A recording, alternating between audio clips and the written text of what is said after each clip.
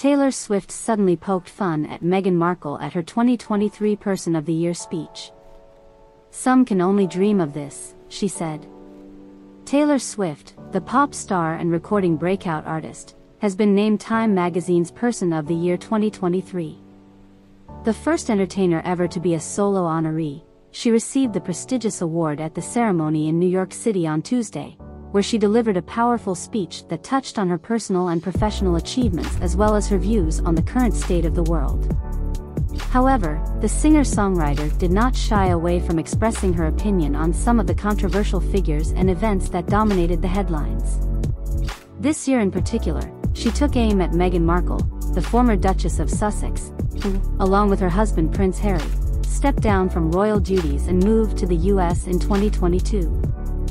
Swift, who has been vocal about her own struggles with the media and public scrutiny, said that she had no sympathy for Markle, whom she accused of being a hypocrite and a liar.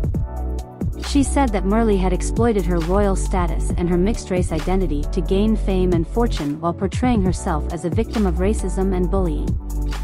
Swift said that Meghan's interview with Oprah Winfrey, in which she made shocking allegations against the royal family in the British press, was a disgraceful and selfish attempt to tarnish the reputation of the monarchy and a star of sympathy for herself.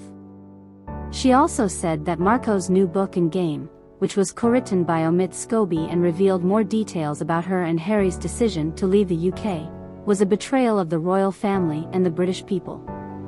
Swift said that she was appalled by Markle's lack of gratitude and respect for the institution and that she had welcomed her and given her a platform to make a positive difference in the world. She said that Markle had wasted a golden opportunity to use her influence for good and instead had chosen to use it for her own personal gain.